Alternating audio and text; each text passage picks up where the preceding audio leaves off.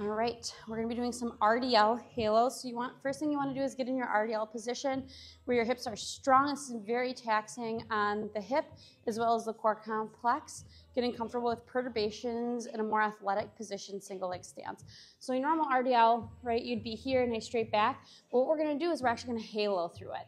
So take your kettlebell, dumbbell, can of soup, ball, and you're actually haloing through it.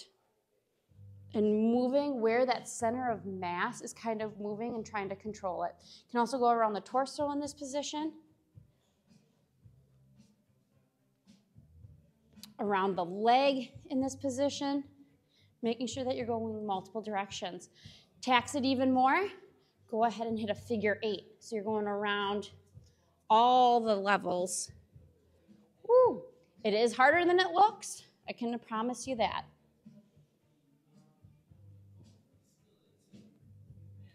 There you go.